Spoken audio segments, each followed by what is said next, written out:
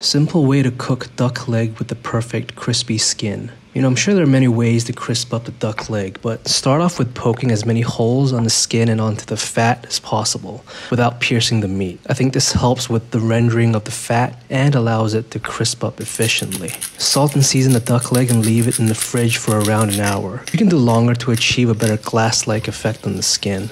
Take it out and wipe off any excess seasoning because the salt has done its job. I didn't season again because I believe it's salty enough. Put it into an oven tray with whatever aromatics you wish to cook with. I put in thyme and garlic. Set the oven to 150°C and cook for approx 1 hour 45. Then ramp up the oven to 180 to 200 for the final 15 minutes to crisp up the skin. Absolutely beautiful, and listen to the crispiness. Do you also enjoy eating duck leg? Comment below and subscribe if you want to see more.